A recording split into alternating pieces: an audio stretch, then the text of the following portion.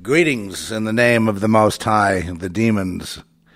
That's one topic that really cannot ever be over presented, because you see, spirits, good and bad. I mean, obviously, God has control over all spirits, and the only being that does. Jesus has authority over heaven and hell and all spirits, and that includes the demonic, that name, Jesus. Yeshua, Yahusha, blah, blah, blah, that name. That name isn't the name. Whatever we utter with our lips is not exactly the name. It's the meaning of the name. So these demons, it's not really a matter of casting out, because, see, one thing about demons that I know from having dealt with this, having a demonic household growing up, and seeing things in the hall, on the ceiling, and just a constant barrage of the demonic, because you see what happens, and what happens in the Bible. Let me just get to. I have some notes here about demons in the Bible, like in the Old Testament. There's a demonology, but the whole point is of, say, the Old Testament is don't get involved in conjuring demons. Now, the whole point of conjuring demons is to do magic, to have power, or even to have protection against evil spirits. Someone would conjure, say, a familiar demon, and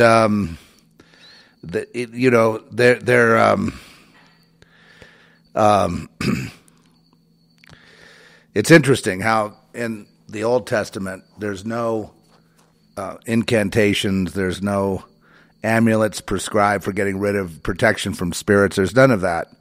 God has the authority. Now, God is said to have complete authority over the spirits. Well, he does, which cannot operate in the world without his approval. If a lying spirit goes out, it's only with divine consent. With divine consent, and that's coming from 1 Kings 22:23 and Job 1 and 2. The main concern of the Old Testament writers was that the people seeking to avail themselves of magical powers through contact with spirits. Avoid seeking to avail themselves of magical powers through contacting of spirits. That's how Solomon lost his kingdom. In fact, I would just say that the Old Testament is almost a lesson of what happens when demons take over, and a big cautionary note not to go into anything that conjures these things, especially not practicing any kind of magic whatsoever, because that is demonic. Demons are summoned. Powers are summoned. People give consent to be possessed through any number of sin portals. Right? Sin opens doors for the demonic to take hold. So someone conjuring demons for power and magical power would use sin as almost like a scientific ritual.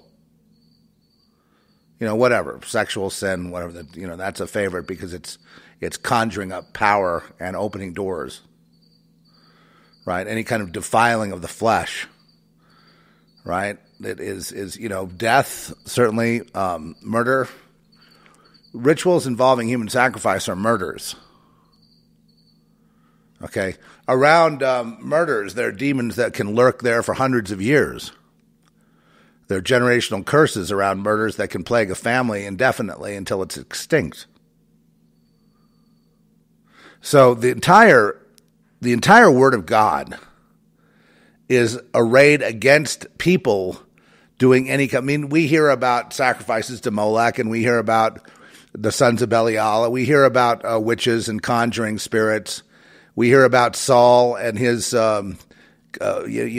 conjuring through trying to conjure the dead, and then David trying to soothe King Saul with the harp, trying to use the harp and those frequencies to cast out those demons to give Saul some peace, because once he called upon those spirits, he was utterly possessed. And one sign of possession is uncontrollable mental illness, uncontrollable sickness and pain and suffering that happens to people that get attacked. So they might start by doing some kind of ritual to try to get ahead in life, and then the backlash becomes, well, the professionals, what they do with the backlash is they throw the backlash onto others, unsuspecting innocent ones. So they make sure that in their rituals that because they understand that every move that they make toward the demonic will have an equal or even greater backlash against them. So before they even start, they have to have a way of off-putting that backlash to others, right? By either casting a spell of, sickness, any kind of discomfort of the flesh onto others, as to get credit for that with Daddy, so that the backlash doesn't hit them. Now these are professional witches. These are like the generational, witches, witch doctors, wizards, sorcerers, conjurers. They all know that when they conjure and they put something into motion, there's an equal backlash. So that's taken care of before they even start, or they wouldn't do it. But people that don't know anything, who just think they're going to conjure a demon, and they don't know anything about this particular science, may stumble into doing it and not realize there's a backlash, and then, of course, be forever cursed by their own hand because they made a mistake. The remedy for that, of course, is obviously repentance and Christ, because Jesus, in our modern era, Jesus is the only one that has the authority over the demonic realm, has the keys of life, but also the keys of hell and death. It's only under that name. So most people that, are possessed, like I say, as long as they're going along with the program, they're not going to have bad. Now, this is not for conjurers. These are for just everyday people. Get through their free will, they allow a demonic spirit to take hold and run their family because they think that's the way to make money or to have security. And nobody really talks about it. You know what I mean? It's just one of those things. But the problem, of course, is unabated. Of course, that will destroy said family. The whole purpose of these demons is to destroy humanity, all of it. So when you look at the people that want to destroy humanity and have a post-human world, you get an idea of how many people are actually possessed. That means they are not in control of their lives. It's a runaway train. But they join it out of the promise that they can, have social acceptance and some pathway to a career or to something. The Faustian bargain. Fork that thing over and give that thing to me, and then you can do what you want. And consent comes in many forms. Sometimes it comes through, someone obviously that murders for a gang would be, possessed. People that do some kind of ritual or do some kind of self-corruption, defilement, lying, sex, some form of, whatever the group wants. And then, of course, they become one of them for life. These are the possessed. They become part of the collective, the hive mind. And then they discover, once they're in that everyone's doing magic, everyone's conjuring demons. Demons are everywhere. So they try to send the demons toward people they don't like or their enemies as a way to offset it from themselves. Here's the bird coming in.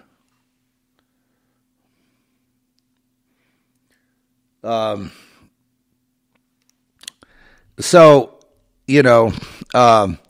Jesus alone, and if you go to Luke 4:41, has absolute power over them all. And it's a matter of, divine authority and not magic or sorcery. Jesus has the power, and it's the only power. Otherwise, the world continues on the way it is. Like I say, most people have at least some kind of traditional spirit, some traditional possession, right? And as long as they don't really rock the boat or do anything, rebellious, they'll be left alone. But they'll be, as Father Malachi Martin said on the Art Bell Show so many years ago, he said it perfectly. These are the perfectly possessed. This is modern society. They, as long as they have their, 2.5 kids and their 2 cars in the drive and and something to eat, whatever, they'll just stay the course. Oh, I heard about it. They retire. They have barbecues, so one day they die, and they make it look like it's a normal life. It's a sales pitch. And it's not. They pitch this kind of thing also in like music, and they're always trying to pitch, kind of be nod wink, clever with their dual entendre lyrics and things, trying to make it look like this wonderful thing. But they don't talk about it openly in society or on the internet or anything because people get killed. I would say, there's a lot of people I've seen that feel like they're targeted, that have demons, that need deliverance. But I've seen people that feel targeted also who are just realizing this situation because they realize the targeting goes on no matter what state you're in or country. You could go to 4 countries in one day and it would be on you like, stink on what. It would be on you every step of the way. And so getting away from it is, it's, the bartender that pops up. It's the guy at the hotel. It's the car rental place. It's you just can't seem to get away from it. And most of the time, the reason that is because they're openly attacking and trying to offset their own sin on you and use you as a scapegoat. No, it's not to reel you in and become one of them. They don't want more of them. They just need they need innocent ones to put the to carry the load. It's really a terrible situation. This earth, terrible, and a lot of people try to put a positive outlook. I do, have a positive outlook about it, and certainly with Jesus, there's a positive outlook. But they don't. The people are tortured, and oftentimes people, when they get older, they wonder and they worry. What have they done? What was this life about? Am I going to be judged? Is God mad at me and all that? And they fret for the second half of their lives and wring their hands and oftentimes come down with terrible diseases and dementia and different things because it eats away at them. The decision they made, the murder they got away with, the thing they did.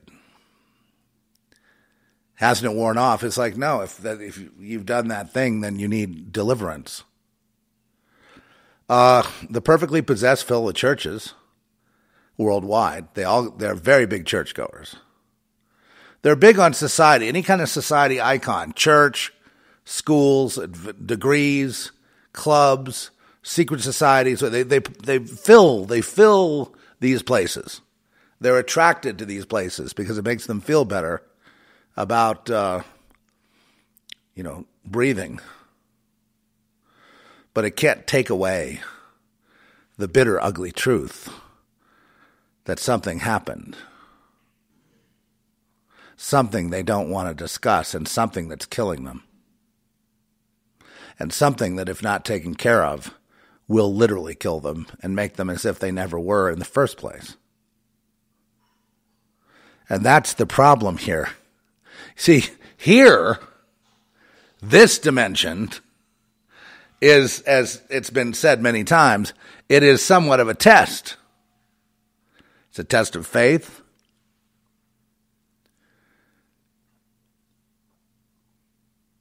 It's a test of alignment. Really, if you really want to, have a good metaphor, it'd be like we're vegetables in a garden that God is growing. And the ones that get possessed, i.e. disease, if you're possessed, you're diseased. If you're possessed in any way, you go, well, the demons haven't really bothered me. Yes, but you're possessed anyway. So, just try to rebel some and see what happens then. Big manifestation. Army of demons after you.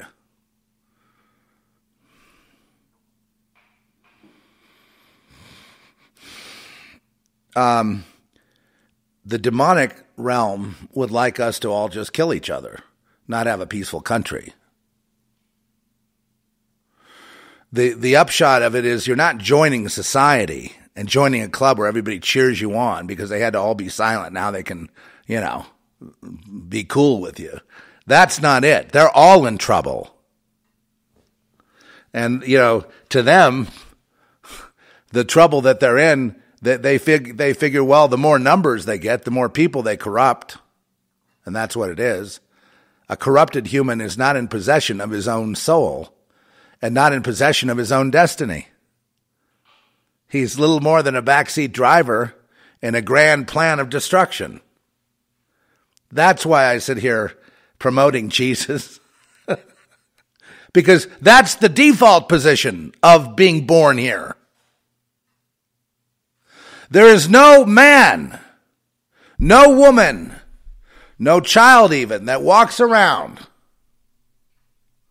on their own recognizance, free as a bird, does not exist here, never has, and never will, unless God changes it. So far, that's not happening. Humans born are then prey to these spirits. These spirits sometimes possess entire neighborhoods, or entire cities like Los Angeles is run by these spirits. They say, well, how could they do that in Hollywood? Because you're not looking at it right. You have to back up and look at the whole thing is regulated by these spiritual entities that are running things here. Because people comply so they can have a life. A life. Think about that for a minute. A life.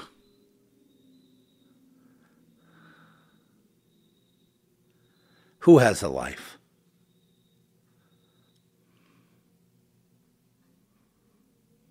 No man, woman, even child walks around here on their own recognizance. It's either the Christ road or the other. So that would mean that people say, well, there's possession here, that one needs to be delivered, that one over there. No. The world is a blanket of demonic possession, and the exception would be those who are free by the power of the living God. Otherwise, there are no atheists here. No such thing. The word atheism itself means God exists.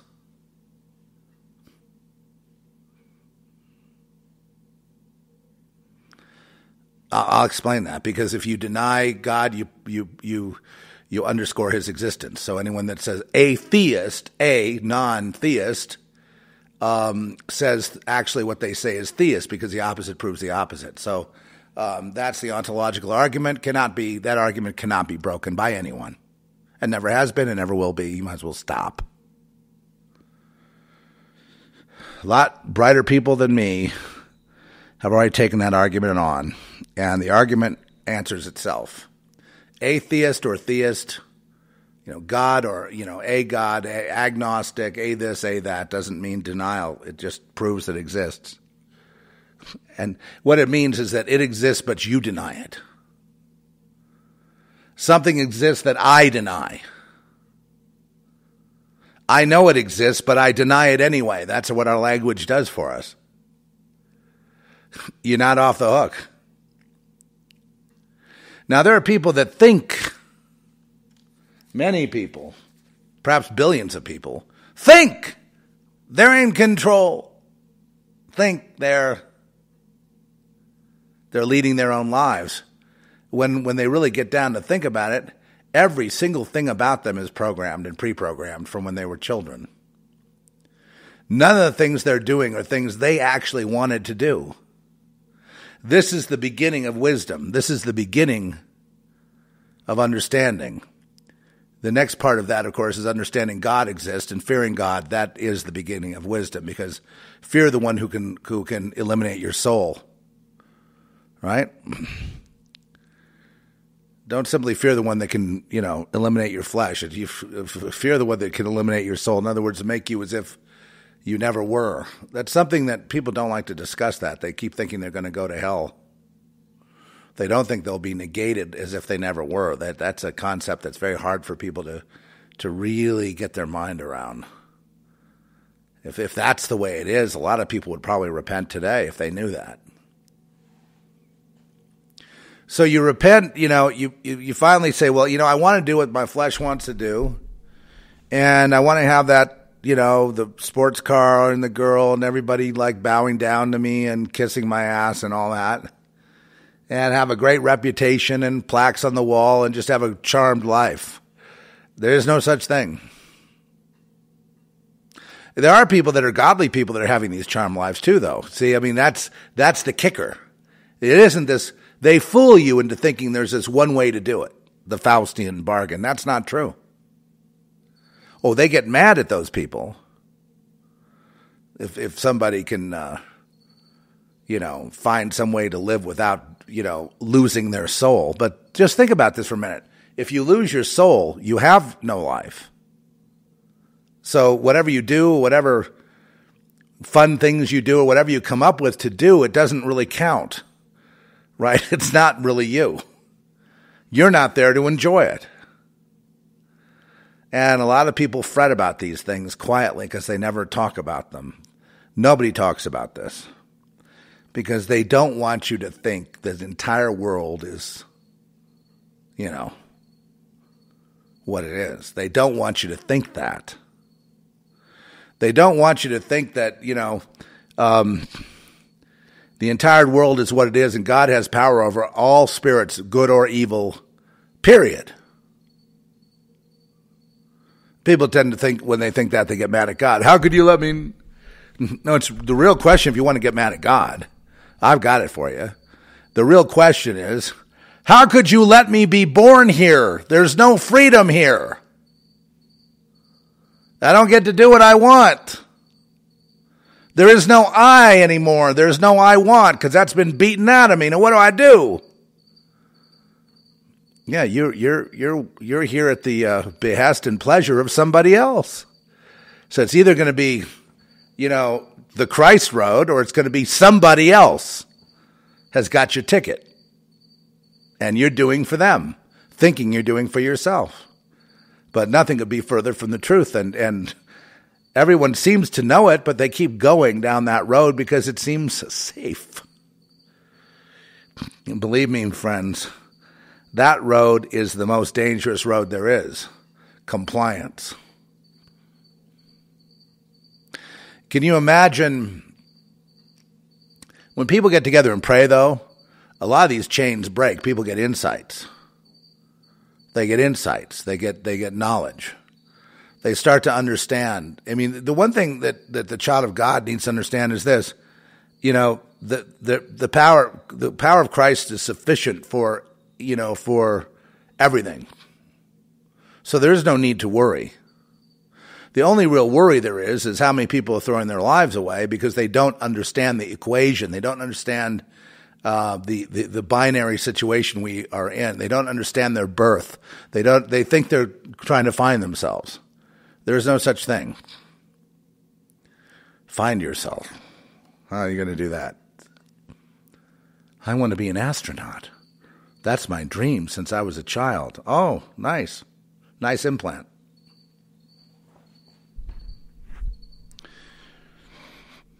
They'll implant anything as long as it isn't, yeah, I figured out that, this is the whole God thing. I just want to run into God's arms. I just want to be there and be an extension of his will. That's the one thing they don't want. Astronaut's fine. Fireman is fine. Rock star is fine. All that, everything is fine, but not that. Don't do that. For gosh sakes, don't do that. Plus people want to win the game. They want to win.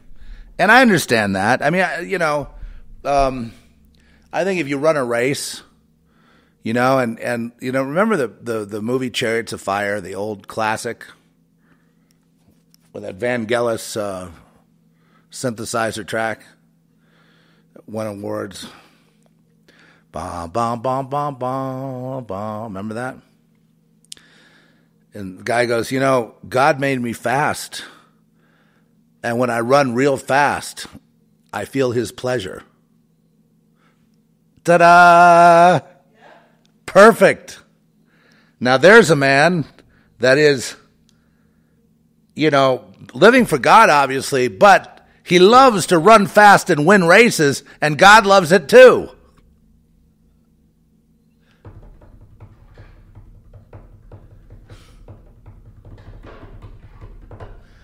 But they got mad at him because he wouldn't run on Sunday. For him, that was his Sabbath. He wouldn't violate it because God came first. And they got mad. He's not going to be down at the bar getting drunk, and he's not going to be participating in the blue, hoodoo, voodoo, all the whatever kind of conjuring sessions they have. The seesaw guys, I do for you, you do for me. We go up the ladder. No, you don't go up the ladder. You go down to hell. You'll see eventually. Once you get out of your 20s and get out of your 30s and you start getting down the road, you start asking these questions. What the hell is this all about? What was it for? It's not really for us. It's not really about us.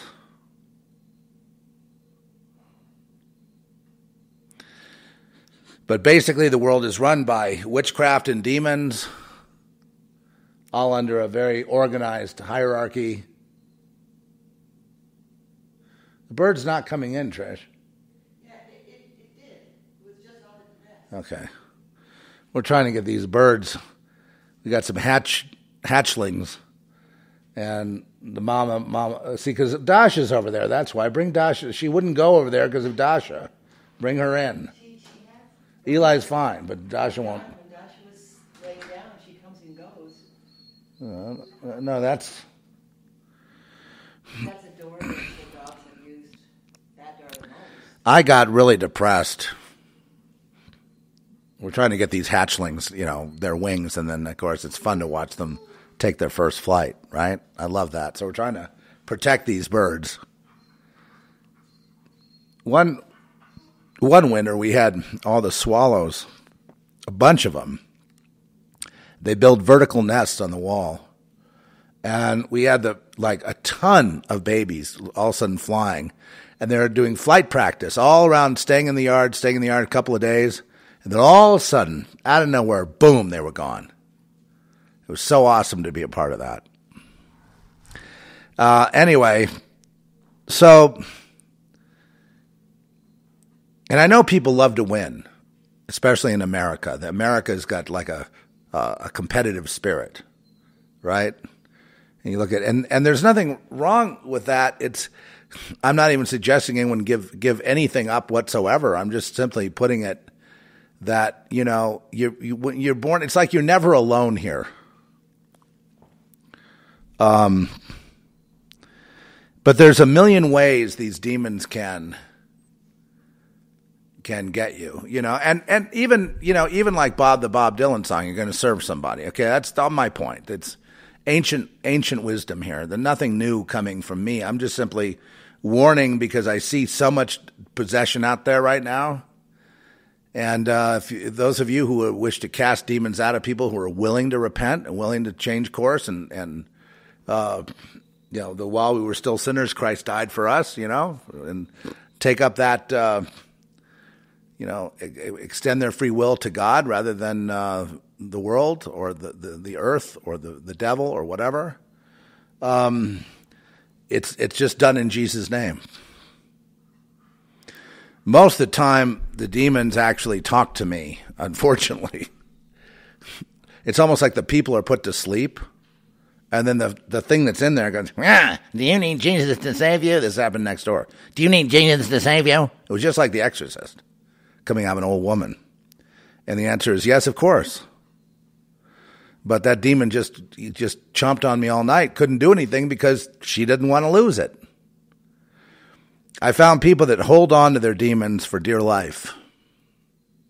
Well, it becomes familiar to them, but I mean, it's like, okay, let's say, some it's not their fault. I mean, I'm aware of some that have held on to these things since childhood, but then they've done all kinds of conjuring and black magic and stuff, and so they have a big seven-headed Hydra demon, big. Like if you try to cast it out, it's going to take several grown men to hold down that person because they may, the powers in dislodging something like that. It's cosmic. It creates atmosphere, wind, noise, poltergeist, all kinds of stuff. But that's what goes on here. If you're on Earth, that's what's going on. And people say, oh, nonsense. I've been very happily in my career, and I went to school, and I did this, and I did that. I had my children. They moved away. I retired. I'm living on an island now. I love everything. I'm having a great time. I'm a happy person. What are you talking about? Now, I met people like that. Not many. And, the answer to someone like that may be, well, they may already have a relationship with God anyway. I mean, it may not be something I would recognize, but, I've seen people that seem perfectly happy. Or when I say happy, what I mean is free, unfettered. Usually, though, when I watch people that say they're free and unfettered and happy, I don't know, for some reason, the Lord always lets me see the dark side of that person. In other words, they lie. They lie about how happy they are. They lie about feeling so comfortable in their skin. They lie about how well everything's gone. There's something else going on. They're not being honest with themselves. They're putting on some sort of act for the world as if to convince somebody. And, it's not a big deal to need help. To be going, hey, Zeph, I don't know what this thing is. I don't understand. I thought it was this, but now I'm not sure what it is. Well, it is what it is. It is, you're either going to be possessed by demons or you're going to walk free in Christ, but you're not going to walk around on your own. I mean, you know that. And the demon that has a grip on you, you don't really feel like you still feel you're in the driver's seat. You still feel like it's your life, but then you're starting to question, you're starting to go, is it really? Did I really make that choice? Is this, it's like the Talking Head song. Is that really my wife? Is that my house? And they start realizing that no, none of that is really their own doing. There's programming there that needs to be broken if that person's going to, it's like a bird in a cage, right? I go way back, so I have the old song White Bird. Remember that? White Bird's in a golden cage. And no matter how gilded that cage is, no matter how beautiful that cage is, that bird must fly or die. Right? And how's that bird going to get out? The bird of its own can't escape the cage. Only God can set that bird free, you see. And no matter how much gold is layered and layered and layered, 24 karat gold cage, bejeweled with emeralds and rubies and diamonds, it doesn't really matter. It's still a gilded cage. So just think about that when you see your people that keep parading around in front of you, sports figures, celebrities, these and that, as if they have exemplary lives, right? And take a look at that, and then for a moment just think gilded cage, right? They're slaves in a gilded cage, and if they try to do their own thing or do something they want to do, usually they get killed. They don't want them escaping those cages. They put a lot of money into those people to boost them up, to make money off of them, and if they decide to start doing their own thing, well, you've seen the long list of people, what happens to them, right? So And a lot of times you run into a situation, too, like where people think, well, this much corruption's okay. And a little light witchcraft is okay. I go to church 10,000 times a week, so I'm cool. I'm covered. And nothing could be further from the truth. There is no connection between any form of witchcraft, self-corruption, sin of any kind, and God. There's absolutely no relationship there. The only relationship has got to be Jesus, to be washed clean by the blood, the most expensive thing of all time, the blood. Pays for our contract, sets us free, obviously, free to walk in Christ and not of ourselves.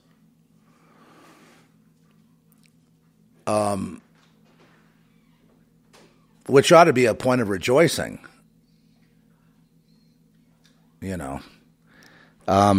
It should be a point of rejoicing, but then they say, well, I want to go get naughty. And then therein becomes the problem. And everybody, the word I have for people today is like everybody gets naughty. It just depends if where's your heart? Do you want to just be naughty? Is that it? Like, is that going to last for 100 years, naughty? No, you stop bothering. Eli's just sitting there. I don't want you on that other thing over there because the bird's trying to feed her little ones.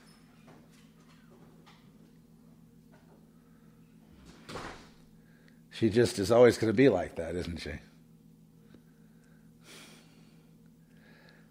No doggy doors here. We have a machine gun lined up on the door, so if anyone opens it, they get. No, I'm just kidding. If I had a doggy door, they'd have to have a shotgun lined up on the door, right? If anyone tried to come in, it trips a wire. Boom. SpaghettiOs.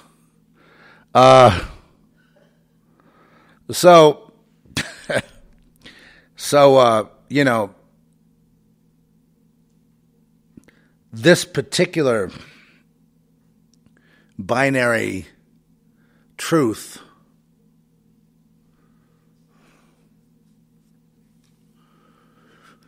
has one thing in common. Now, let me go a little bit more into demons before I do that. There's one thing in common.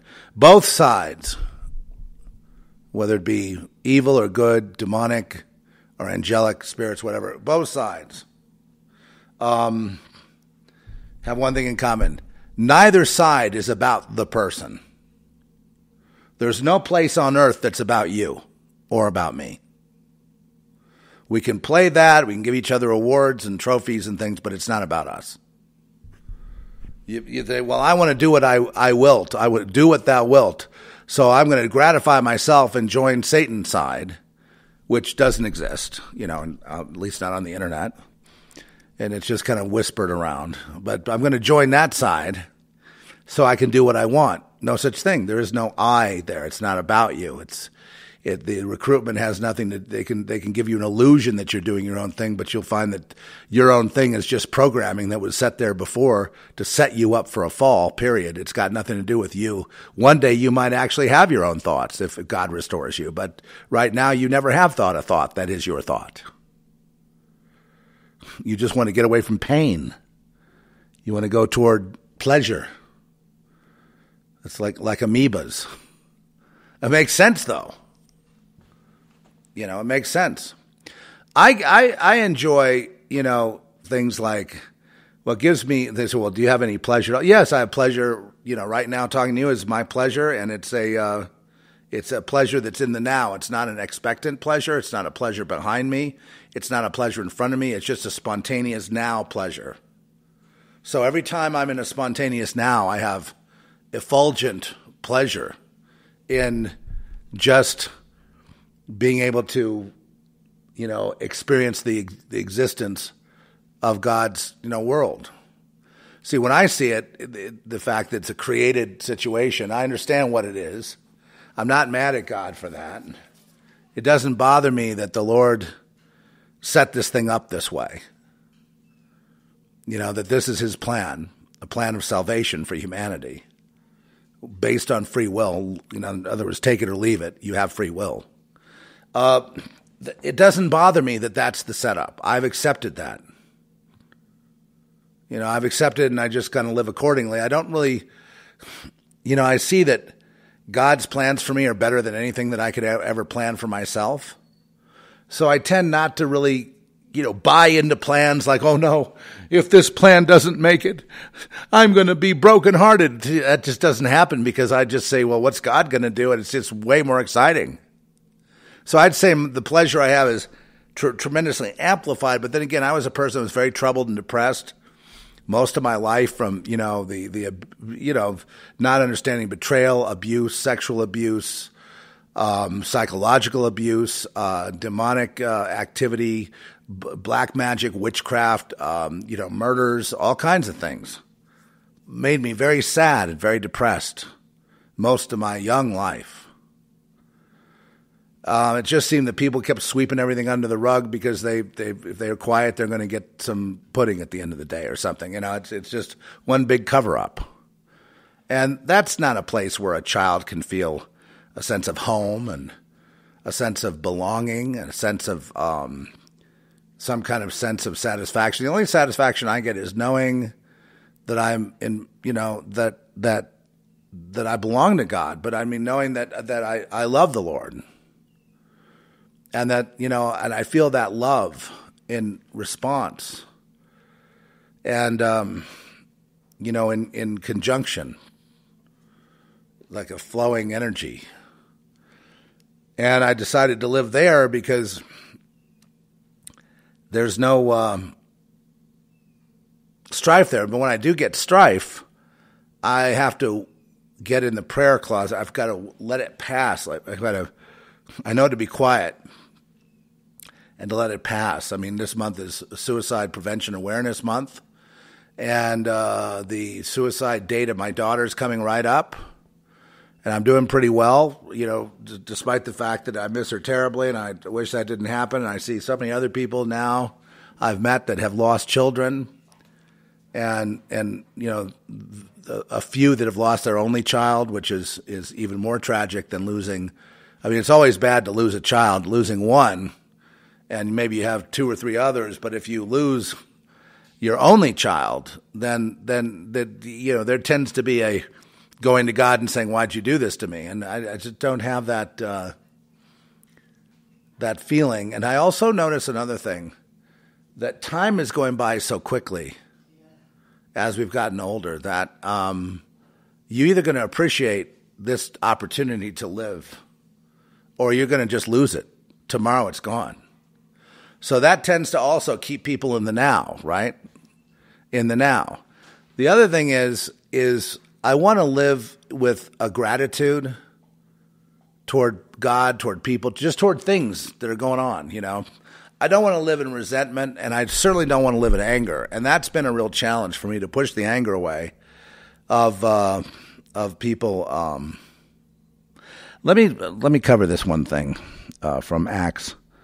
The New Testament mocks the claims of magicians by describing their inability to deal with real spirits. The failed efforts of Simon the sorcerer, remember that in Acts 8, 9 through 24, and the sons of Sceva in Acts 19, 14 through 16 to obtain apostolic authority, illustrates the point of that the miracles of the New Testament had nothing to do with ancient magic. A lot of people try to fool you and say, oh, Jesus was just a sorcerer. No, that's direct God power. And that's the same power given to us, given to us as the Holy Spirit, given to us as the direct power that makes any one of us the power of a billion suns.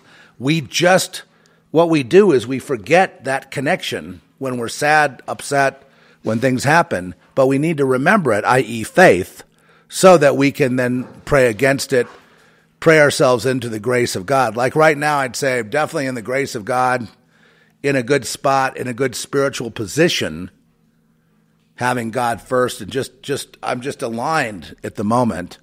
That's not always true on the Zeph Report. Sometimes I'm upset, I'm mad, I'm struggling. I've been various states of mind, while here and delivering various talks. I decided not to put on a face, but to just be whatever. And people get on me. They go, how can you be so bitter and angry and this and that? And it's, I'm not really any of those things.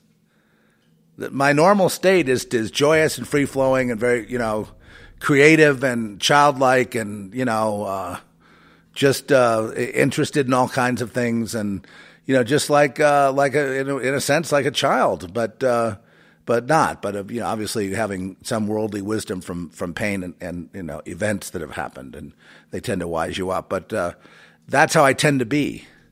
I don't tend to be depressed. It's not my normal way. Traumatized. I've always had the ability, though, when there's something going on, if there's some kind of stalking, traumatizing, spell conjuring, demonic activity, any kind of thing like that, I tend to be able to articulate, to use language creatively to be able to describe something that people don't talk about. The reason they don't talk about it is because they can't see it. They're a part of, the only time they actually know they're part of something else that is when they see a lamb of God, an innocent one that's not connected to their collective. Then they realize they're in trouble, and they get mad not at themselves, but at that person that's meaning them no harm, and they tend to bully that person. That's stalking. And yes, they do it, but what does that say about them? That they're part of that collective. Their souls are not their own. Demons operate them, and when they operate in a hive and they're targeting somebody, they tend to come out of the woodwork everywhere because that same demon is orchestrating the entire thing. Absolutely. I know that people want a different explanation. They want a mechanical explanation, and they want the government to stop stalking and all this stuff and directed energy weapons. And I would add to that chemtrails, directed energy, poisons, GMOs, quite a 5G coming up. Yeah, a long list of demonic things, but they're all demonic things. The people behind all those programs are demonically possessed, and they intend to hurt humanity. Well, don't have people, don't have a system. Wow, is that the sun reflecting off that object in the air? I guess so. Wow. Well, I don't search the skies that much. I just saw an object out there. I think it's probably a plane that the sun was just hitting it. But it was real bright, It was real bright. It was in the air for a minute, and Trish is taking a look at it. It disappeared. I wouldn't be surprised if signs and wonders started coming in at this point, because the world, you may have heard, and I'm going to go into a little bit of geopolitics here just to set this up. Yeah. Okay. We got into a near World War III mistake the other day. When the Russians sunk an American sub in Alaskan waters, in other words, not in Russian waters, and there was emergency meetings in D.C. and the Pentagon and in the Kremlin because they got into it. It looked to some people like somebody's trying to start a war, and have this incident. There are all kinds of people that want to start a war. They know. For example, had you gotten, say, Hillary Clinton in, and they're screaming for Hillary because they obviously want to die at some level within, because we would all be dead right now because we would have gone to nuclear war with Russia. That was the plan, and she stated that. It's not anything hidden or secret or conspiratorial. But because people are possessed and unable to see the truth and unable to receive information, even if you tell them, they don't. There are many of them that would like to not just litigate the presidency, but put her in, and they feel very good about getting nuked. They feel very good about dying. They want to die, but that desire is buried. And man, put it more clearly, they are programmed to want death, and then they're layered with programming that says it wouldn't be that.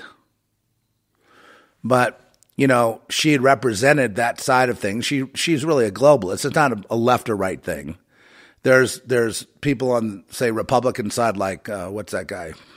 Bolton. He's in the same camp as Hillary. They both want to have a total wall-to-wall nuclear war, which would, because it's all about depopulation. The plans within plans these people have, and depopulation is about destroying humanity. Who wants to destroy humanity? What force out there, right? Because they're all possessed, because they are all practitioners of black magic, adrenochrome, murders, killing children,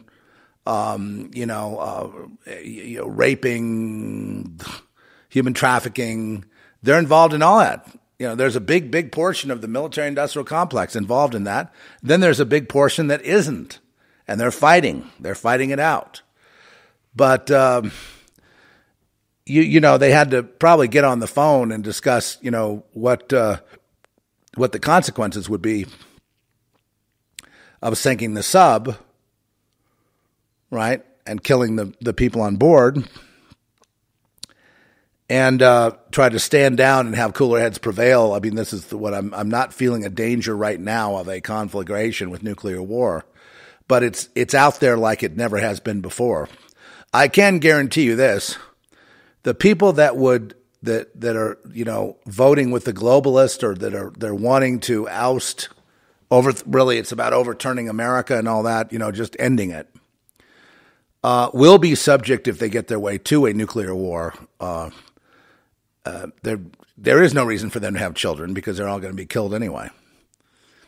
Because that's the plan, the depopulation of the earth. They want to quickly do it, get it down to size, and then, get back involved in it and sort of regulate it down, and, start moving people into prefab cities, and, start getting their 2030 objectives in place, over the next few years. And it involves the death of many, many people.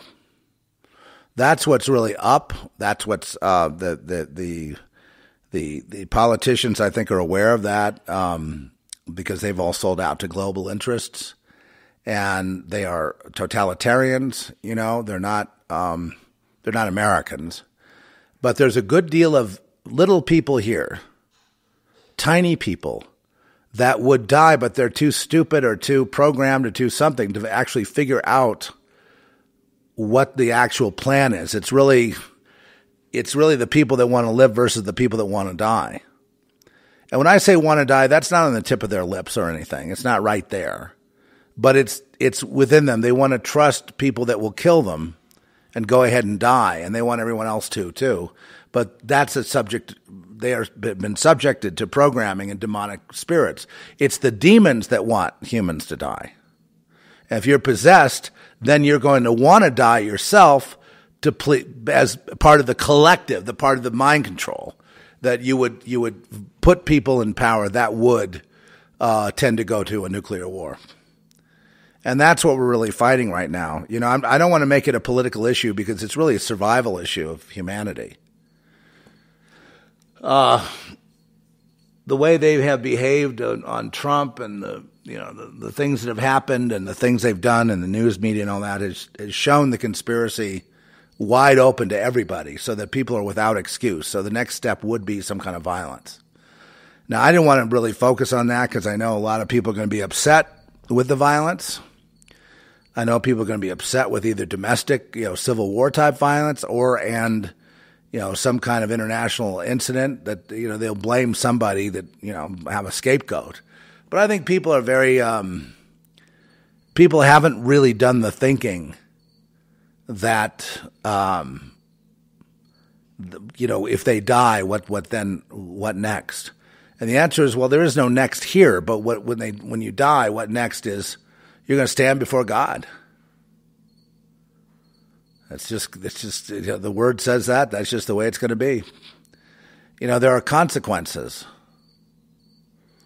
And if you serve a death cult your whole life, which the normal conformianity of the world is a death cult, then, of course, the consequences would be, what do you expect?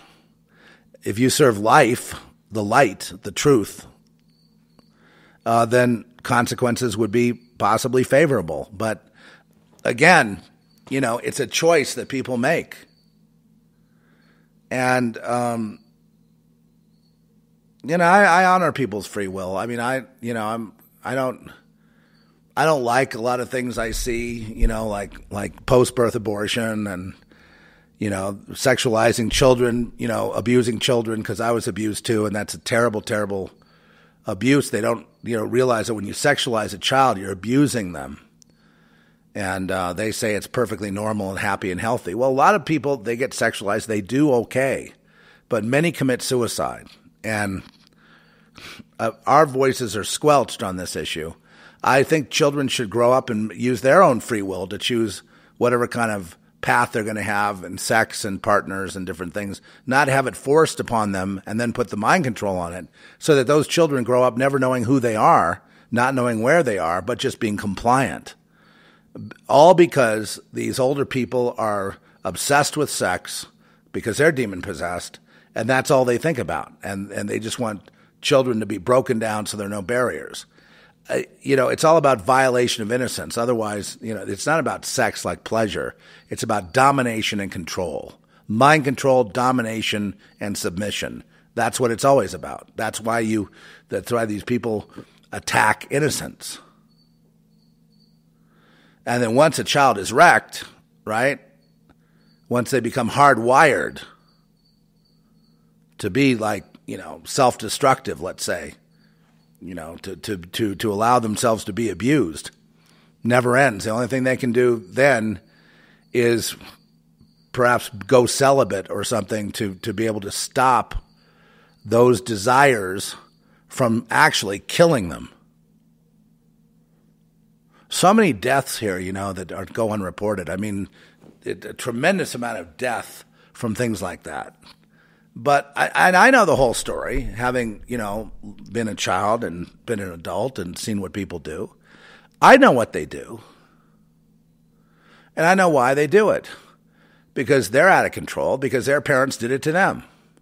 I understand the whole idea of generational abuse. I understand these networks of generational child abuse. They are generational. And to them, it's a very matter-of-fact thing. It's time to break the children in. Okay, get the adults in the room and sit back against the back wall and do your knitting. And it's actually a satanic ritual to get them involved at, 4 years old, 5 years old, 6 years old, so that they'll grow up and become movers and shakers in the world.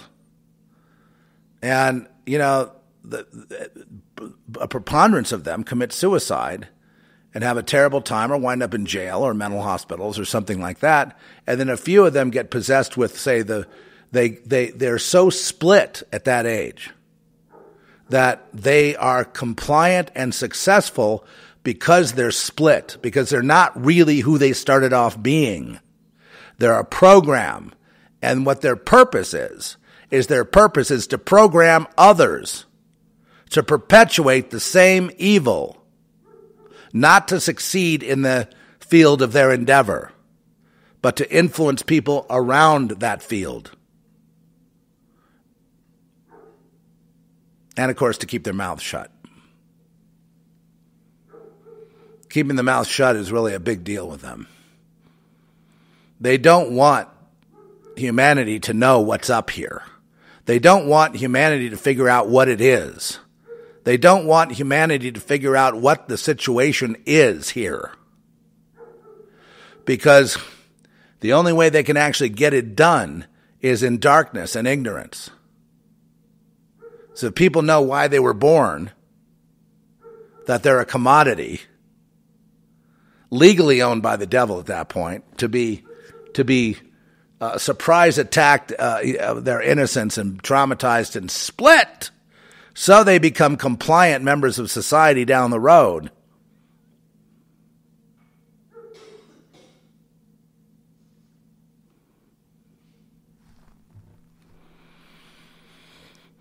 And that's why so many of them are against talking philosophy, or, they get out of, they're not interested in any of those subjects of philosophy, humanities, great literature.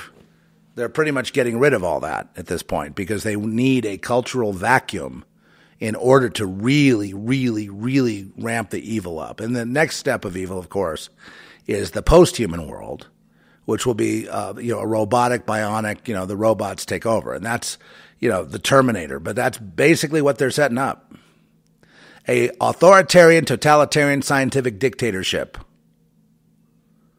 to where science and technology is the final authority and people are simply clones of clones that do what they're told. And that is basically it. And the people that are trying to overthrow, say, America, and all their protesting and all that, there's quite a few of them, 45%, I think, of the people here want America to be gone.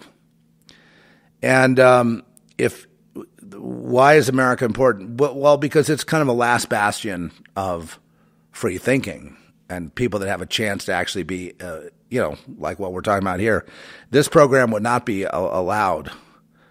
I know the ones getting banned now. If you attack AOC or you do something political or whatever, they get banned now. But what they're really afraid of is this kind of talk, this existential talk about what this is. And so they put out all kinds of shills to give you all kinds of complex theories on what it is and to obfuscate the matter so that people cannot, what it is very simple. Any child could comprehend it. And if it gets more complicated than that, then they're not telling the truth.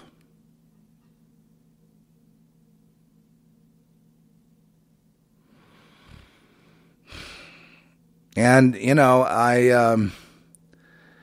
those of you who will be casting out demons, the person has to want not just to have the demon cast out, but to want to change and repent and follow instead of, the devil, the world, their T club, their PTA, their church. They got to be willing to follow God.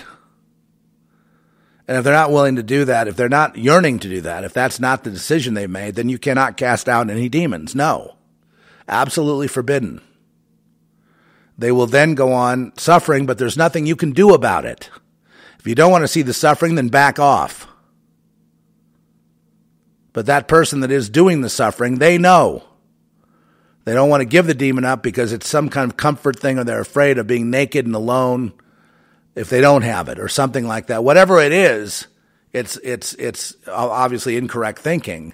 But there's nothing you can do to correct that if they want to stay in that situation.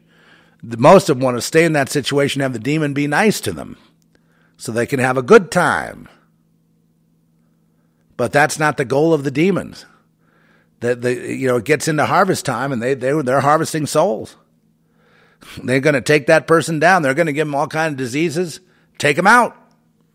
Take him out before he can repent.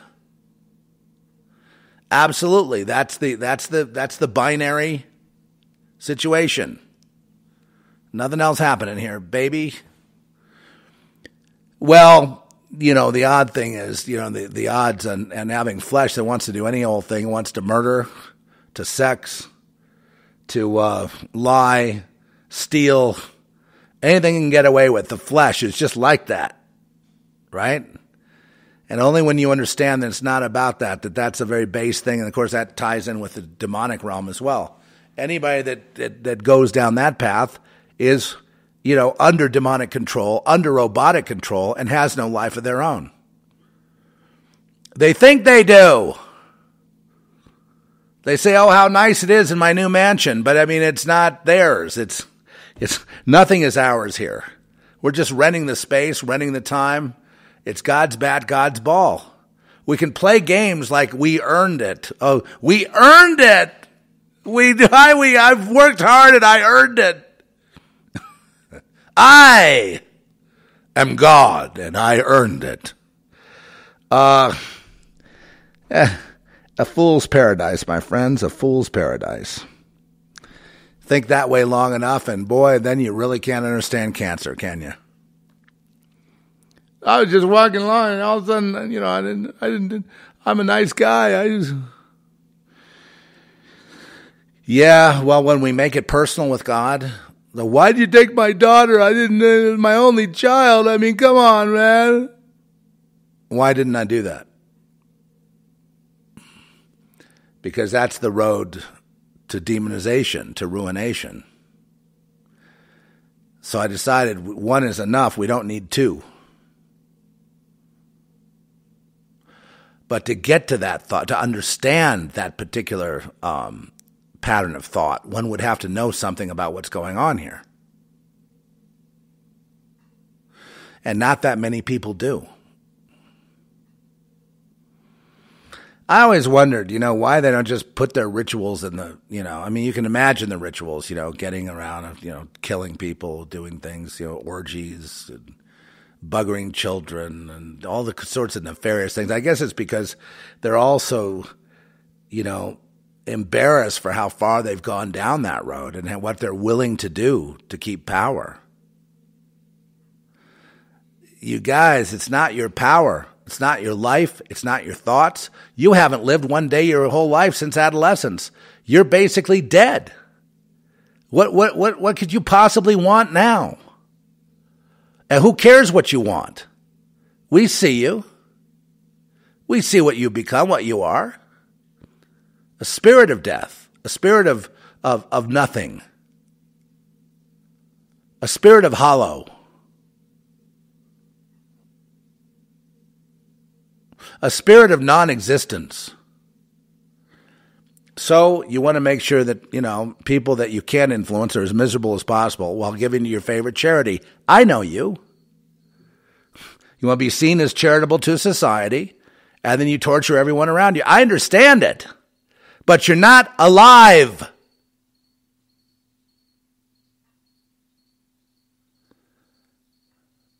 You're not living to the extent that you can have the debate with yourself, because there is no yourself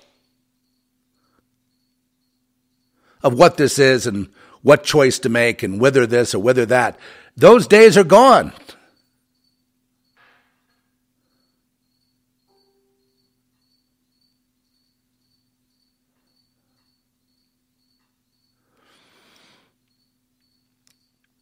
Or as Malachi Martin said, they just sort of slouch into Neverland. They kind of just slouch into death, into retirement and death. They just kind of, all those desires to understand anything go away. When you're dead, you don't care.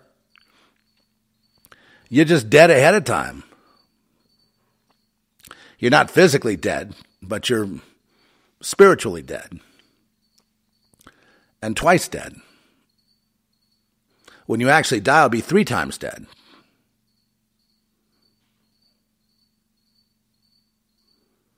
Why do they do it? Well,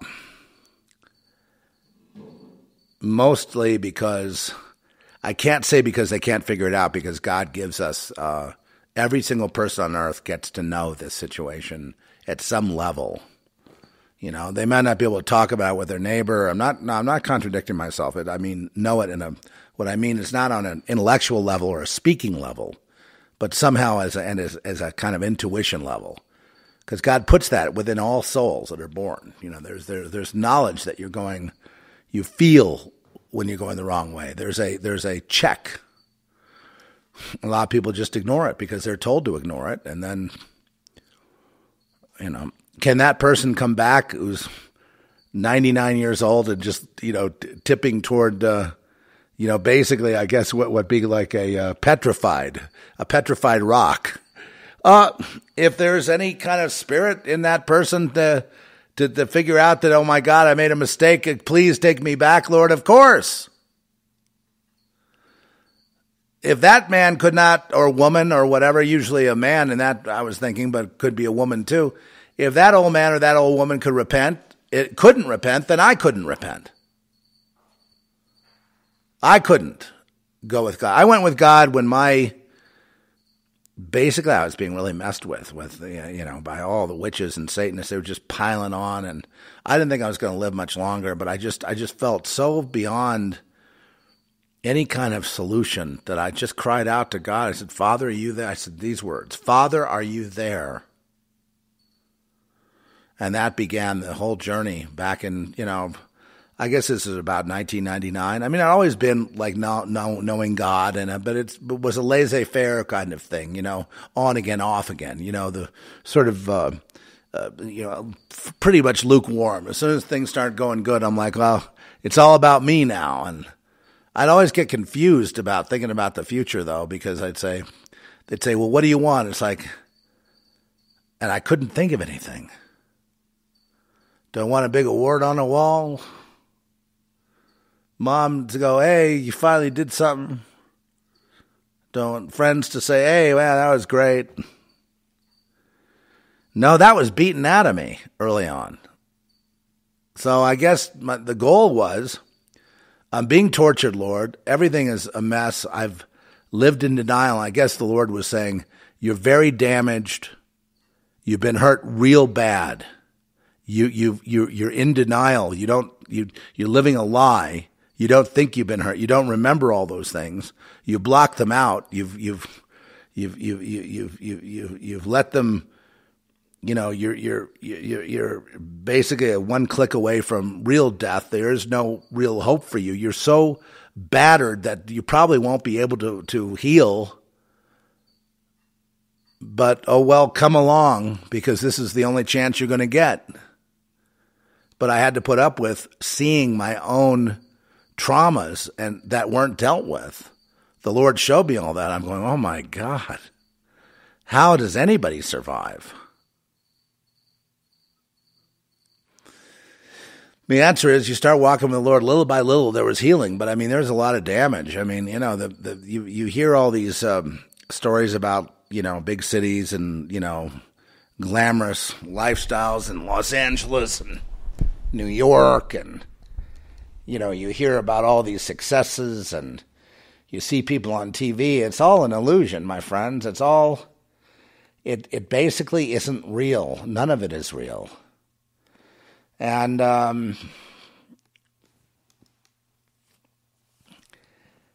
you learn that at an early age when you're trying to heal. You realize that the whole point of your youth is to cover up the abuses that you had, knowing that everybody abuses everybody, so you're cool with it. And, you know, you're willing to become an abuser yourself. That's basically the contract, the social contract, is that everybody covers everything up.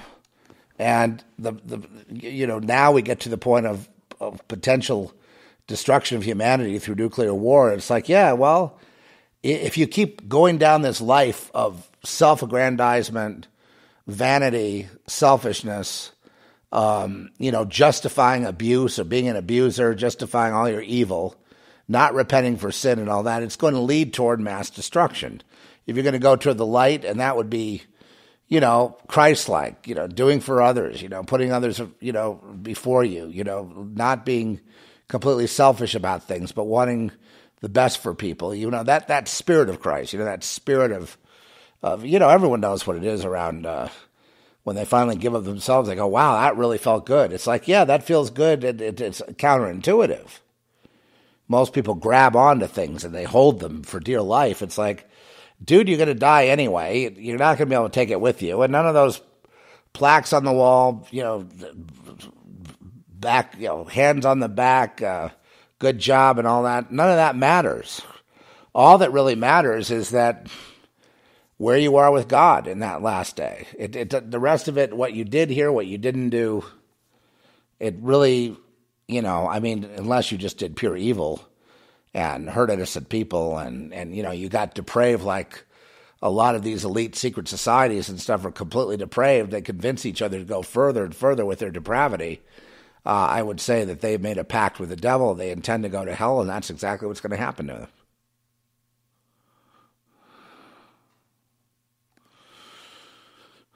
them. You've heard this before. I remember asking, when I was a lot younger, I asked my mother about people I used to know, you know, before I got sent away.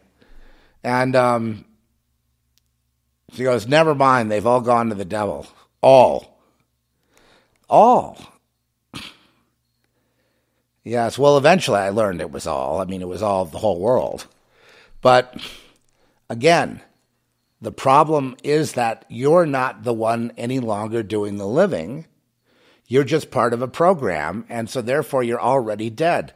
Let's go ahead and live.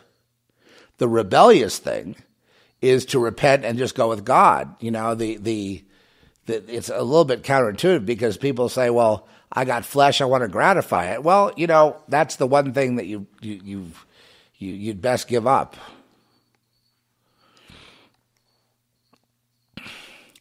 But there, like everything else, there's a line. I mean, there's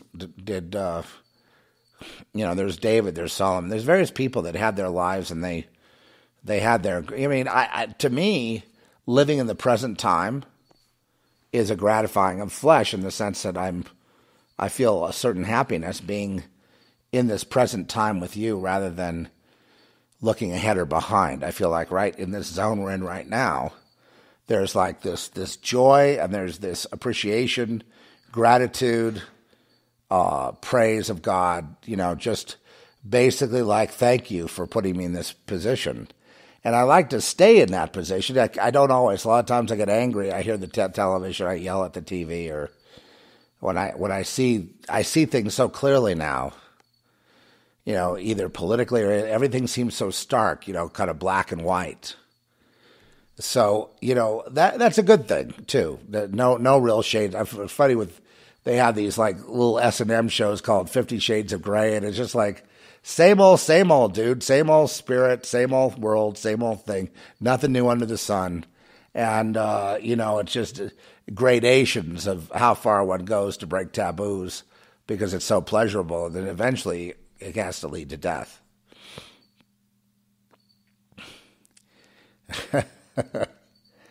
I was really confused when we were kids. We went to see some slasher thing, my friend and I. And everybody in the theater had raincoats on. And they started going at it whenever there was like someone getting their throat cut or their arm cut off or, chainsawed or anything like that. They could no longer get off on porno or sex. It had to be that. And then I'm sure there's another level beyond that I don't know of, but that was an eye-opener. We were like maybe 8, 9 years old, 10. And it was like, God, I mean, and those were just average people off the street, not any secret society or anything, which you'd imagine they're all into that stuff. And and don't you, well, you start with a taboo, you go, oh, it's exciting. I think I'll tie you up, you know what I mean? And then eventually I think I'll cut your throat. I mean, it's just going to go there. Sex and death, they go hand in hand. It's the flesh. It's just we are a depraved people, and we need to find a way out of that situation. And fortunately, there is one.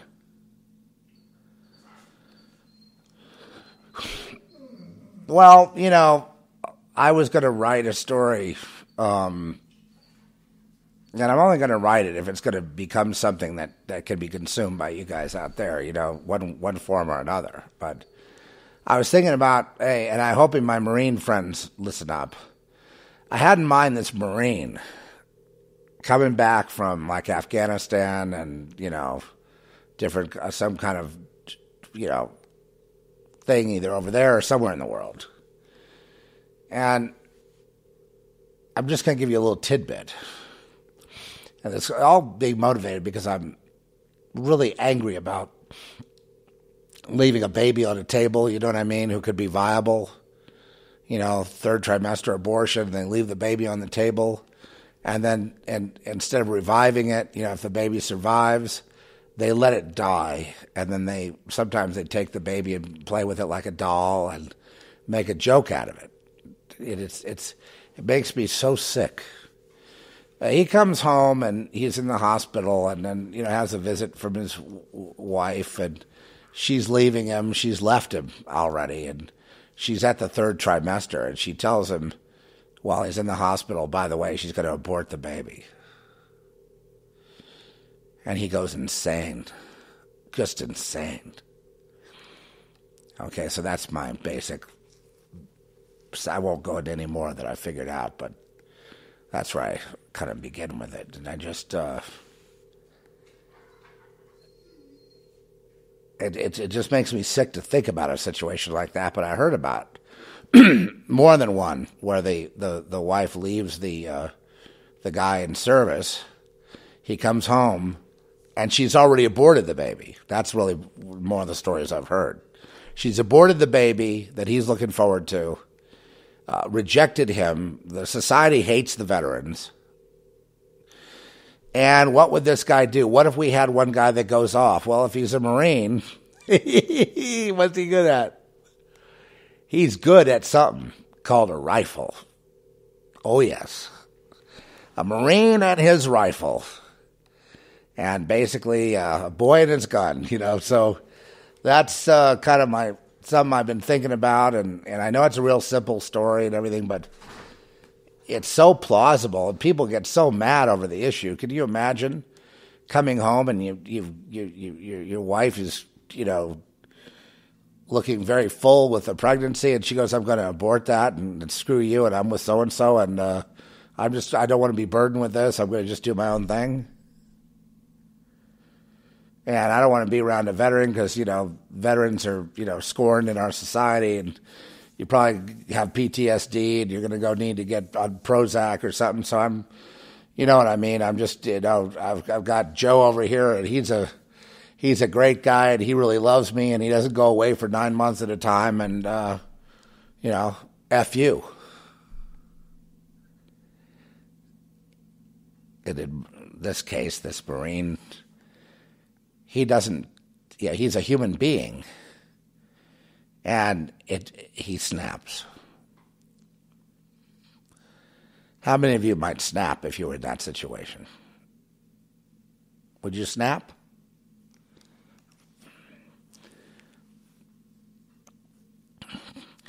Well, see, the problem with a controversial topic like that is that if I continue writing it or, exploring it and all the different manifestations and places a story like that could go, it will definitely polarize the world, but I may never be able to write anything again. It just may be, from that point forward, unpublishable.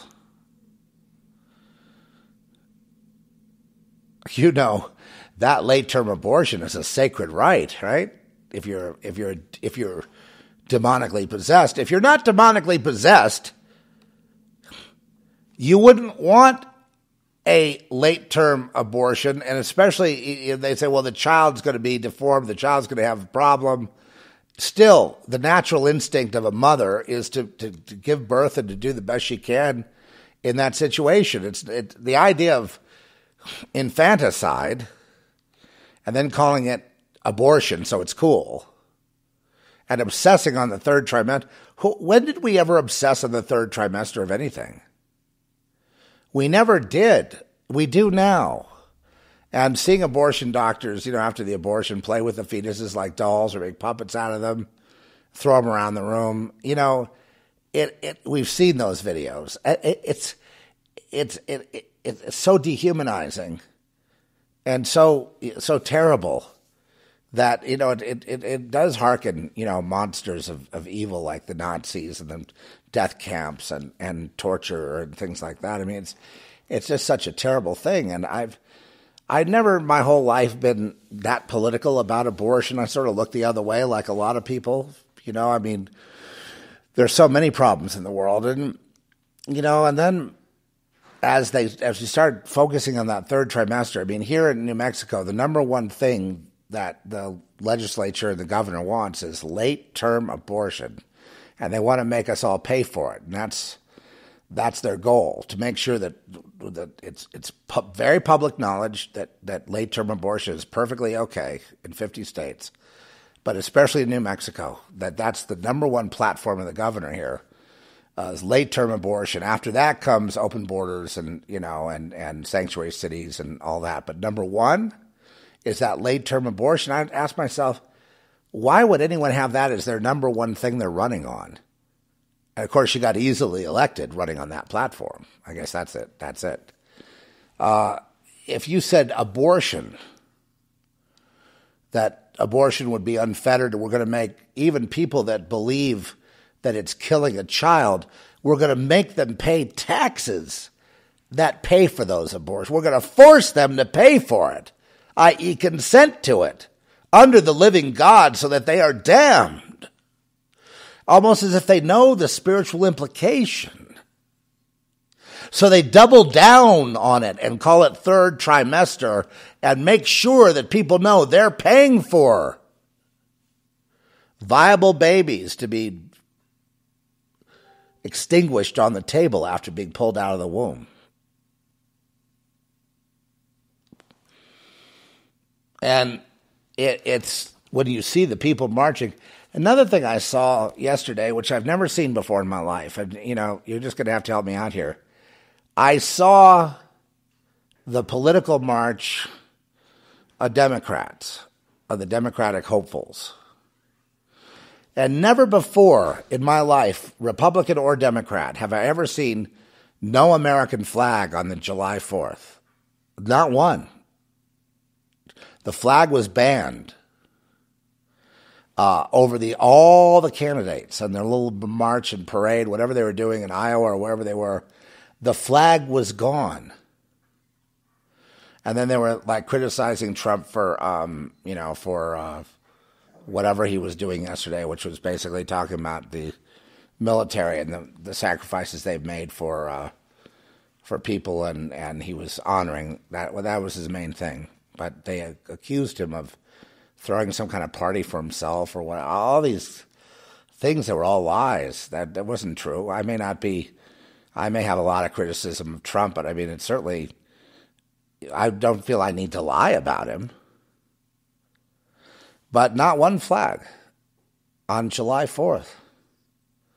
I didn't see one in the parades. I didn't see any anywhere. And I thought, I know that the DNC voted God out of the party. I mean, I know that happened. But now flag, and then I think they're going to start taking down all the monuments, the Democrats, all the monuments everywhere. But okay, the only reason they don't want you to have a flag is so that you don't have you won't fight for your country. I mean, so you won't try to have a country that you'll forget about it. And it's really multi-trillionaire interests that want to, take over the globe with a technocratic totalitarian society, actually of robots in the future after the extinguishment of humanity. Don't you understand that it's either that or, fight for your country, for your sovereignty? Don't you see that there's a binary clause there, that if you give in to the global interest, you will become extinct, and so will your children. And so, maybe fight for them. I mean, it's not left or right anymore. It's not Republican, Democrat. It's not, libertarian, constitutionalist, patriot versus, who are really white supremacists versus these wonderful people that want to overthrow your country and take everything you have. These are the Bolsheviks from the past. They've always been around under different names. They're the golden calf worshippers. They're the spirit conjurers. They're the people that are possessed, and they want everyone else to be possessed. Anyway, they're the godless, whatever you want to call them. They've been around in various forms and various times throughout all history. And they're threatening to, they want a nuclear war. They want, they're programmed to self-annihilate. My question would be for the public, and the news media is right with them. I mean, they're in the same boat. Why would anybody want to align with death cults, ancient Babylonian death cults, and these various other kinds of doomsday cults? Why wouldn't people want to live? Even people that are like young, they're going to look at the fireworks, they're going to the dances, they're going to the Vegas to hear their favorite DJ, and they're going to they have all these things they want to do and having fun, right, when you're young. Why wouldn't they want to live? The answer is because they're programmed, to consume and then vote a certain way and do a certain thing. And they're falling in line and doing it, and they're also uneducated at this point. And it's all being done under Trump, but it seems Trump has no power to correct it, especially the child abuse in schools. So I don't know. It looks to me like it looks like we're heading off the cliff, and there's nothing that's going to really. And it's may I just say it, that if people are in love with death, then negation of the human spirit, negation of God, negation of anything negation of anyone over 30. You know what I mean? Negation of everything: country, borders, God, this, that, and all they want to do is say, take drugs and fornicate. Let's say, like dogs. I look at that and I think, so what's next? What matters to people? Anyway, with this Marine, he's probably going to, with that momentary lapse of reason, he's probably going to start picking off the, he's not going to blame his wife because he's a good guy. He's not going to become a psycho with a wife and the new boyfriend, the new boy toy. But what will he do as he tries to break into the room where they're performing the abortion, hitting and he gets hauled off in chains, knowing that his baby was just ripped from life? What do you think a man like that would do? Just a good boy, good American, basic, affable, intelligent human who snaps, who's pushed to the brink at his son's murder.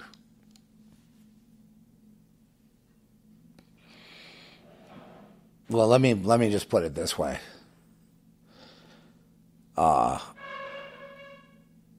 There's probably no level of violence that this guy under a temporary lapse of reason would not commit. But I think one of the things that he probably didn't figure is that the public would cheer him on.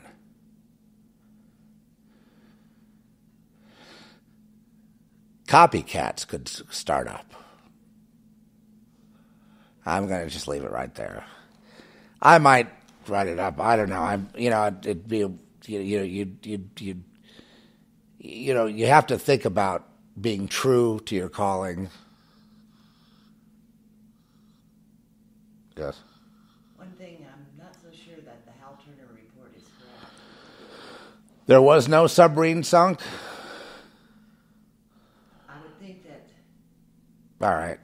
The reports. Okay, so, consider the source. There's not just Hal Turner. There's other people saying there's other sources, too, from the FBI and so forth. But, if it's not true, then great, But I think people should be aware that there are hawks out there that would like us to get into a war. Yeah, for sure.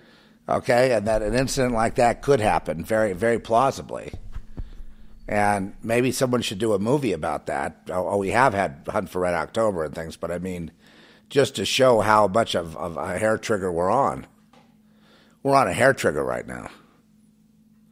So whether the incident is true or partial, I know it's most of these rumors, it's like partially true to a certain extent, that obviously there were tensions that caused people to drop everything and go back to D.C., go to the Kremlin. Obviously it involved Russia and the United States. We know something happened that way because we've seen the news articles. What we don't know are the details regarding this, and you'll never know. All that's going to be kept top secret, I'm pretty sure. So, to me, it really doesn't matter how literally true it is. It just matters that tensions are that high. And again, would this be happening if the spirit of America wasn't completely overrun with demons? We're overrun here. I don't see any cohesiveness in our society. I see half the people wanting to overthrow the country, the other half wanting to be Americans, or It's really not left or right, or even it is good and evil, but it just seems like the Americans have to band together to offthrow this cancer called the invaders who are within that want to overthrow the country. Meaning they want to overthrow the laws and the whatever made the country. They want to undo it. And that's the spirit that I see. It's also an antichrist spirit. They want to outlaw Jesus, the Bible, tear down statues, just tear it up. And instead replace education with, sexual acts. Probably they could make some porn films out of it and, make the public, force the public to watch.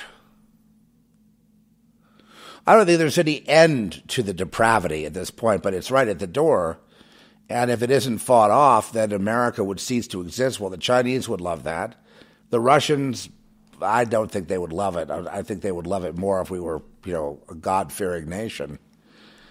But this force, this antichrist, anti-God force, is about half the country and many young people, and they want to overthrow it all. They want to replace it with a totalitarian, I hate to repeat myself over and over, a totalitarian regime. No thought, no choice, forced castration, forced mind control, forced whatever. After depopulating a good portion of the world. Really, humanity is only good for scientific experimentation after that. A post-human world. And they're getting the young people to rise up to overthrow countries and sovereignties and histories and everything so they can accomplish that very thing. And they're throwing trillions of dollars into it. And we are the targets. That's why I say left, right, it doesn't matter. What matters is, do we band together to survive? Do we start talking to each other? Do we pray over one another? Do we start trying to find some, way of peace so that we can stand up against a cancerous threat, or do we get overcome? If we're going to be overcome, it'll be in the next 5 years. It will become obvious that we're conquered.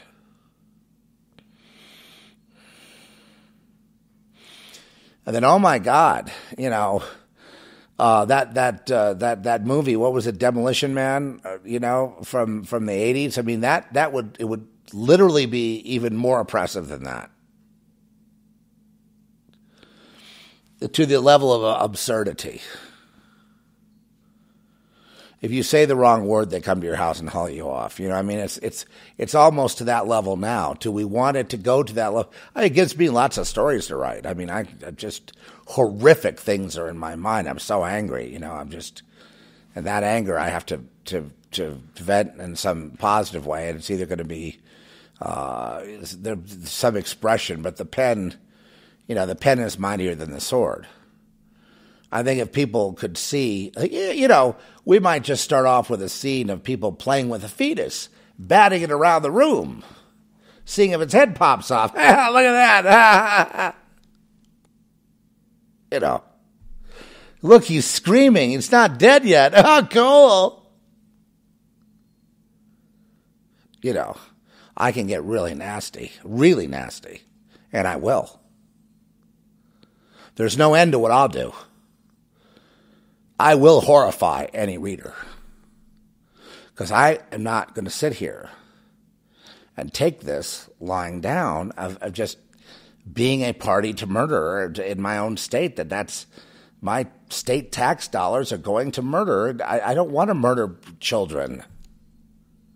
I told you in the very beginning, the objection I had to Satanism and to the witchcraft and sex magic and all that, it all had to do, or whatever it is, whatever they do, it's mainly murder.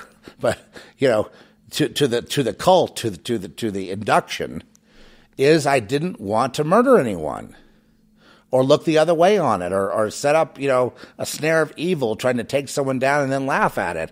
I didn't want to be involved in that bullying or targeting or gaslighting or doing any of those things that they do.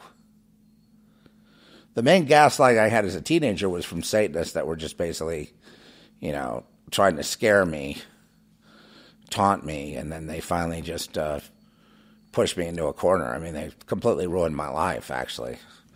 They ruined my life. They ruined everything. Haven't really had a life like other people, but that's been good because it's helped me to see what this situation is here on the earth, to really understand what's going on. Most people, they die not even having a clue what they were, trying to live in. You're trying to live in a place that's not meant for you to live. The world is not meant for people to live in. It's meant for people to make a decision.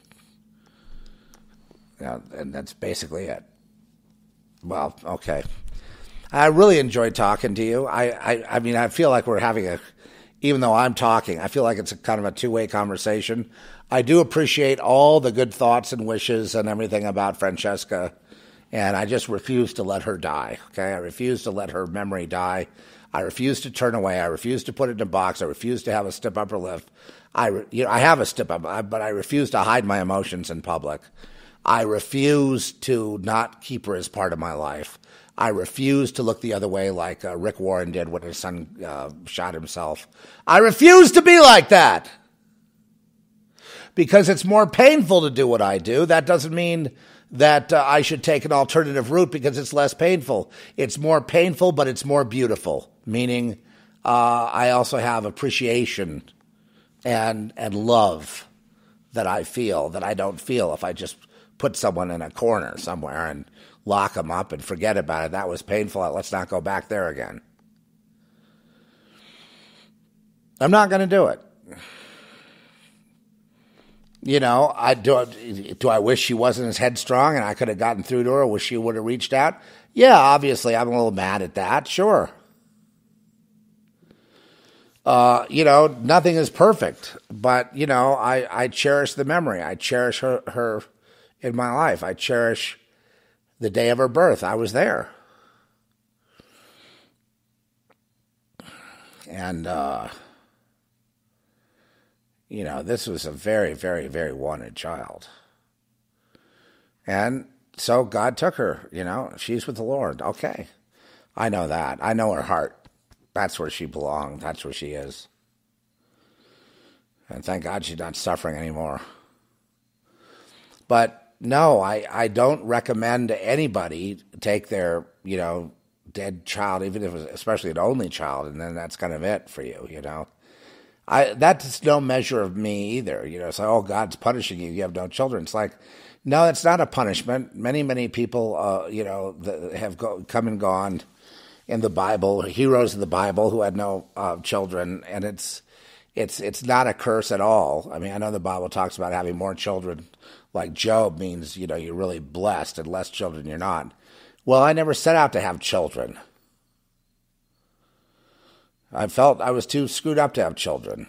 I was hurting. I was traumatized. I was, split in a million directions. I couldn't, they did a good job they took all that away from me. It's amazing we even had a child. Anyway, having a child with your handler. But the point is no, that was a beautiful child. That was a beautiful soul. And, I know that I'll see her again. So, no, I'm not going to be sad right now in this moment. There's been plenty of tears. There's been buckets. But there's also been laughter and, appreciation and enjoyment looking back on certain times. And, when we get ready to die, all we're going to have are our memories, folks. When we're ready to die and take our last breath, all we have are those memories. We have nothing new coming up. It's just memories. Memories. And when I see people, young people, I realize they have a lot of time left, And time doesn't go as fast as it goes for us. As you get older, it goes faster. You start catching up with dog years eventually. So when I'm around young people, it's like it's cool. They worry about things, that we don't worry about because, again, things move so quickly that just by the time you worry about it, it's already over. You know what I mean? And then when you're younger, you worry and it's out there and there's literally nothing that can touch us if you be a child of God. And there's just nothing that can really interrupt. And there's worries out there, but there's just nothing that can really, touch. I suppose evil, satanic, demonized people could say, okay, we're going to get rid of all white Christian males or something, set the world free. That's their delusion. And so if that's how you go, that's how you go. You're with God. It doesn't even matter. To live as Christ, to die as gain, it's win-win. Had I had a normal life, would I come to this conclusion? Probably not. If I had a normal life, I would have. That means I would have become a Satanist, and I would have become demon-possessed. And no, I wouldn't be around to really think that thought or have that conversation. There would be an approximation of Zeph, but not Zeph himself. Anyway, I had one more thing. I had some other research I had done on this demon thing, but I got, it's one article that I've looked up that I pulled was called Why We Should Not Fear Satan and Demons. And the reason that you shouldn't fear Satan and demons is because if you believe in the Lord Jesus, he has total authority over all those things. Game over. Done. Next. So I guess I'm preaching the choir here, but I'll go ahead and, I decided to get out of here today because I felt like they were trying to keep me off the air, trying to make me feel bad that, that I was on the air.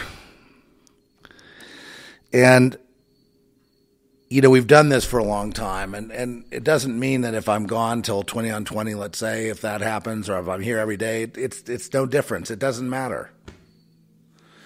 It doesn't matter.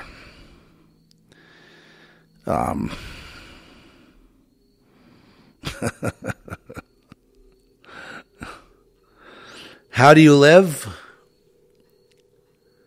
To live as Christ, to die as gain. I think you live in Christ. And you don't worry about death. You don't worry about anything.